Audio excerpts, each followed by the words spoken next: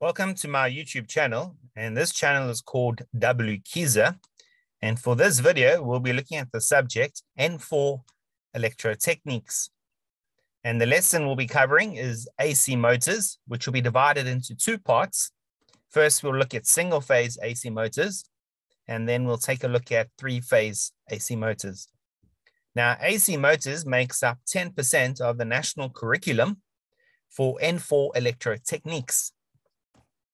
Now, before we take a look at the three single-phase AC motors that you need to know, I first want to illustrate the advantages of three-phase motors when compared to single-phase motors.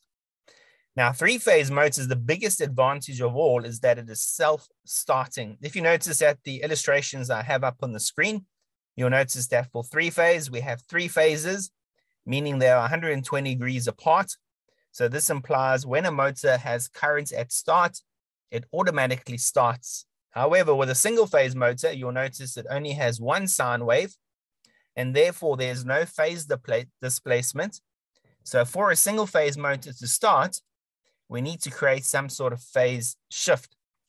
Now, the other advantages of three-phase motors is that they are smaller and cheaper because they don't need capacitors and all the different windings in order to start up the motor. Three-phase motors are more efficient and they have a better power factor. Right, let's have a look at the first single-phase AC motor, and that is the resistance start induction run motor.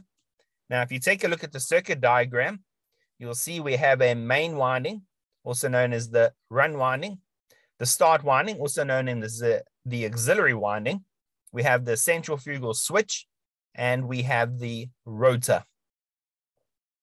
Now, the resistance start induction run motor is mainly used in washing machines, and the reason for that, it has low torque. In terms of the operation, the start winding is wound with fewer turns and smaller diameter.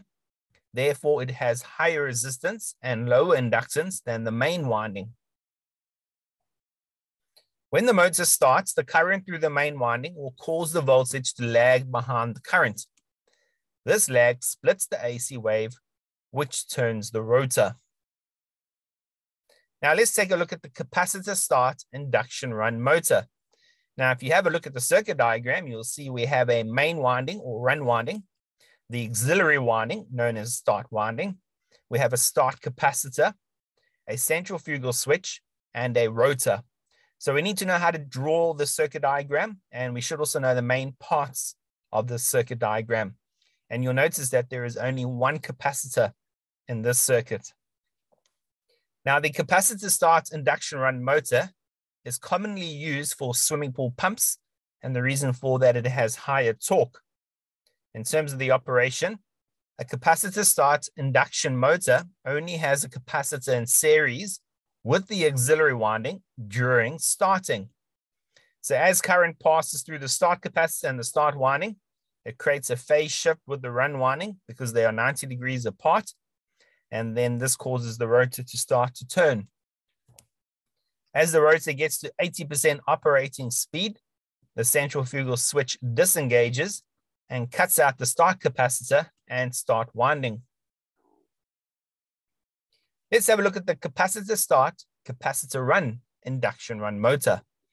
So first of all, let's take a look at the circuit diagram. You'll notice we have the main winding, also known as the run winding, the auxiliary winding, also known as the start winding. We have a run capacitor and we have a start capacitor. So for this circuit diagram, there are two capacitors.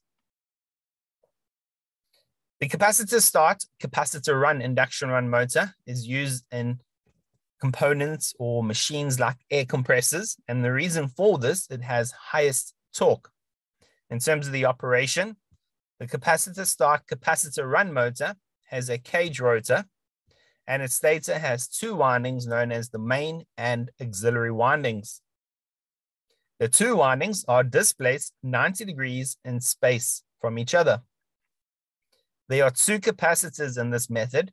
One is used at the time of starting and is known as starting capacitor.